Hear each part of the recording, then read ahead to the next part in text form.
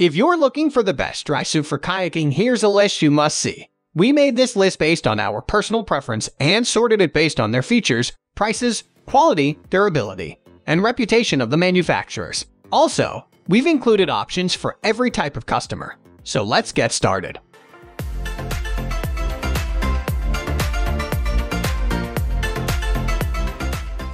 At the first position of our list, we have Kokatat Men's Gore-Tex Front Entry Drysuit. This Kokatat Men's Gore-Tex Drysuit is a durable, waterproof drysuit that features 3 layers of Gore-Tex fabric. It is made to keep you dry both by wicking moisture and sweat away from your body and preventing water from entering the suit. It comes in a range of sizes from 35-inch chest up to 53-inch chest, so it can be ideal for a wide variety of paddlers. The drysuit benefits from latex gaskets and neoprene collar and cuffs.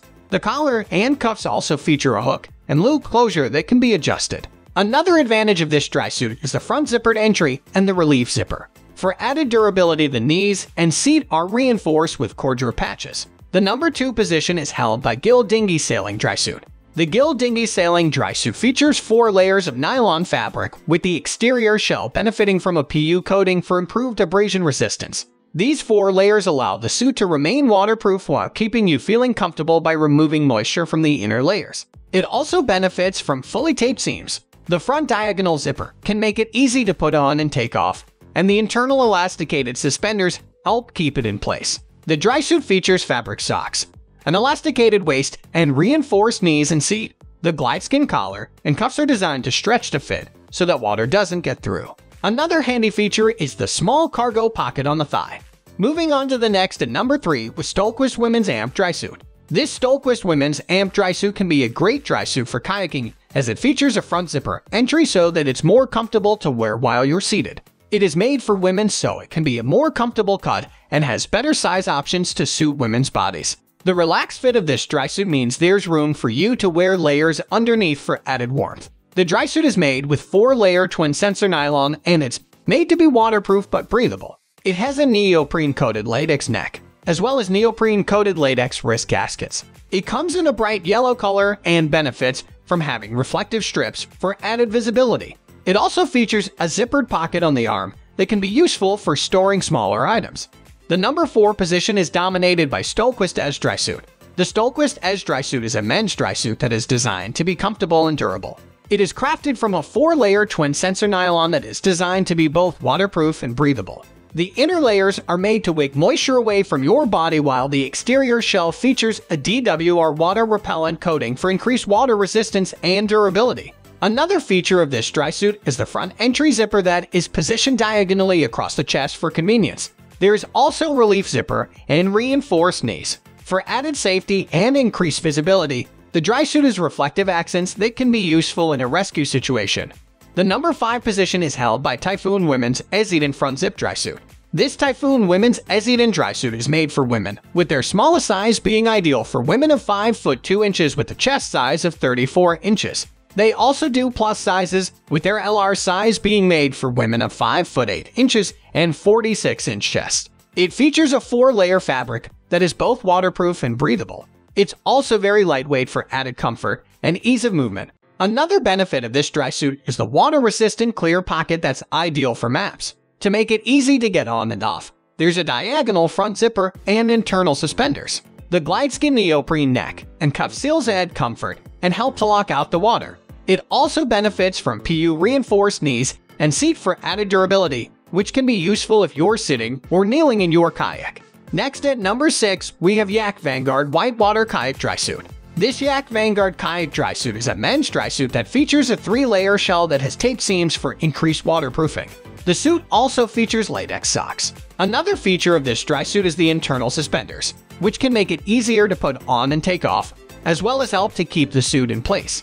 The neoprene waistband can also serve a similar purpose, helping to keep the suit from riding up during water activities. The suit is designed to stay watertight with the help of the latex inner neck seal and the latex wrist and ankle seals. While this drysuit doesn't have a front zipper closure, it does have a horizontal back zipper across the shoulders. Additionally, there's a relief zipper on the front for when nature calls. The number 7 position is held by Kokatat Men's Hydrus Swift Entry Drysuit.